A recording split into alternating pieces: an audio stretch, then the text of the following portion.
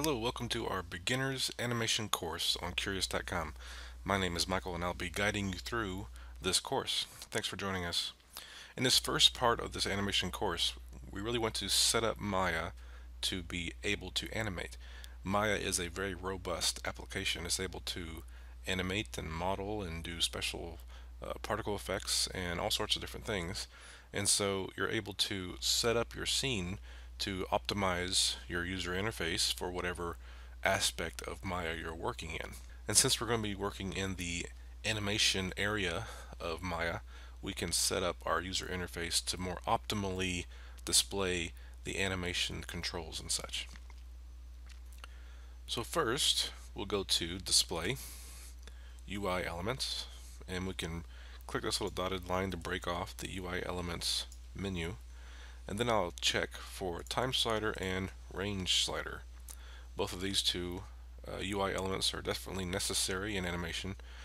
So time slider and range slider are the main two UI elements we're turning on, and you may already have them on in your scene. So let's look down at our new UI elements that I've added into my scene.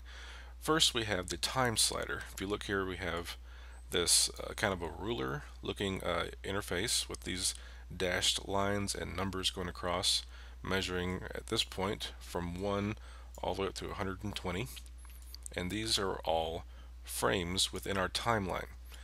So at frame 1 we have this line here. We can click and drag through here to highlight different frames along our time slider, and eventually when we start doing some actual animation we'll be using the time slider quite a bit.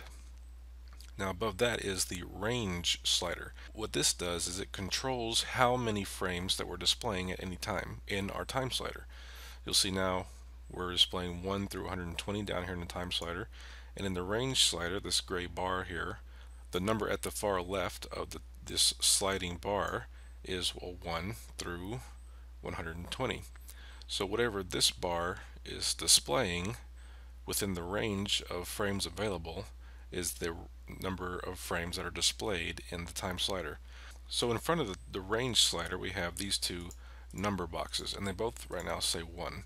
And on the far right side of this sliding area we have these two numbers, and the first number here says 120, the second number says 200. And so what this means is that we have 200 frames available within this animation by default. And what we're actually seeing is frames 1 through 120 in the timeline. Beyond the frame 120 we also have 80 more frames that we're not displaying, and that's because the range slider here, and you click, as I click and drag this gray box around, you can see how the timeline changes. The range slider is telling us that we're only displaying frames 1 through 120 of the 200 frames that we have to work with. So this just simply allows us to change which area of the timeline that we're displaying within the time slider. Hopefully that makes sense. You can see as I click and drag this bar back and forth, and if I let go, this number here is no longer 1. It now is the first frame that the time slider bar is displaying, which is frame 46 in this case. So the first box tells you the first frame that's available to use, which is frame 1. The second box over here tells you the last frame available to use, which is at frame 200. And then the middle boxes here tell you the first and last frame being displayed of that range. So you can type in numbers here as well and change those values. If you wanted more than 200 frames, if you wanted say 500 frames, you could type that in and hit enter. You can see how my range slider bar here changes and becomes much smaller because we're displaying a smaller percentage of that entire range of frames that is available to us. But I don't want to get too far ahead though. I'm just explaining what the UI elements are and how they work. We can click and drag this all the way to the left to keep it at frame 1 through 120 for now. So that's our range slider and our time slider. Now over here we have a couple other things. I have here animation layer, character sets. Those two elements of the interface are a bit more advanced than we're going to be getting into for our beginners course. This right here is the auto key frame button. You can turn it on or off. For now let's leave it off so we're not automatically setting keyframes, because I want to make sure you understand how keyframes work before you're just having Maya create them for you. I want you to know how to create them yourself. Next to that is this little icon that looks like a little orange guy running away from a big gear or something. That leads us to our animation preferences, which we're actually going to get to in just a minute. Below that, you'll see we have our playback controls here. And this is very similar to what you might see on a DVD player remote control or something. You have play forward, you also have play in reverse, or rewind if you will. You can skip back to the previous closest keyframe, or skip forward to the next closest keyframe where you are in the timeline. Now, a keyframe versus a frame, those are two different things, but I want to get to that soon. But I want to just explain what the UI elements are first before we dive into all the terms and terminology. So for now, just know you can play forwards and play backwards. And if I hit the play button right now, you can see how my little tick mark in the time slider starts moving on its own. It's playing through the animation from the beginning to the end, and then it's repeating. You can see now my play forward icon has become a red square indicating a stop button. So I can click this to stop the animation playback and play in reverse if I wished, like this, and click stop again. Now if you want to go back to the beginning of the animation, you can click and drag on the timeline over here to frame 1, or this far left button in our playback controls will go to the first frame of the displayed animation frames. So if we're at frame 89 or whatever, we hit this button, it'll kick us back to frame 1. The mirror of that, we have the go to the end of the animation range. With this button here, we can go to frame 120. So frame 100 to frame 120 very easily with these two buttons, and then play forward or play backwards and stop. The other buttons, again, we'll get into more as we dive more into what all these elements are and what they mean. So now that we have our UI elements displayed to work with, next we need to control how the animation will play back. So let's click on our little guy running from the gear. Click that button, and now we get to our preferences window, and it starts us in the time slider section in the categories list.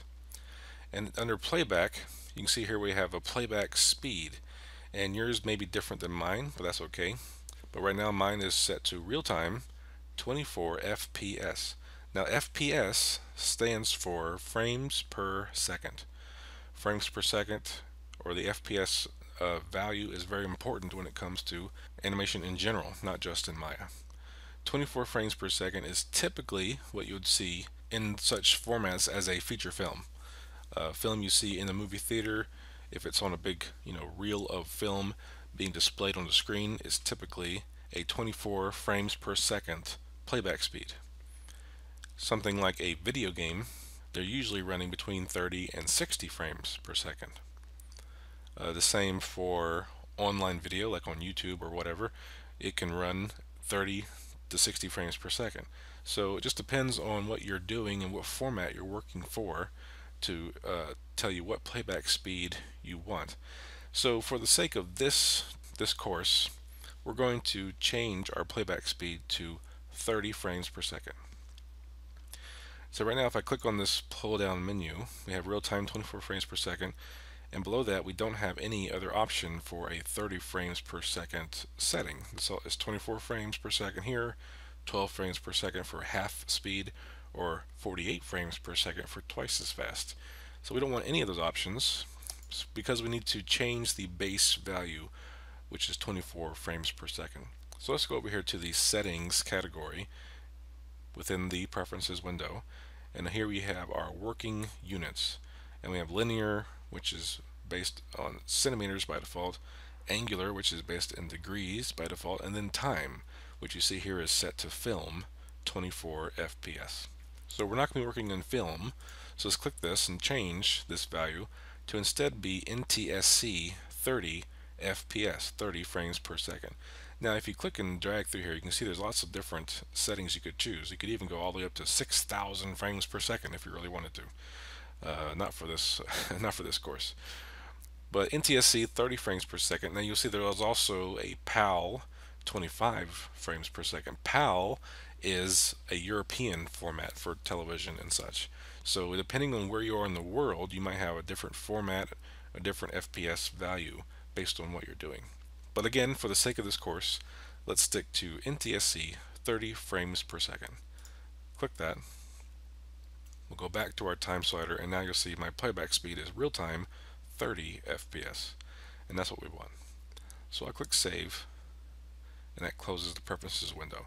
Now because I changed the frames per second, what used to be 24 frames in a second is now 30, and so our values have become decimal points over here. You'll see that I have a 1.25 frame.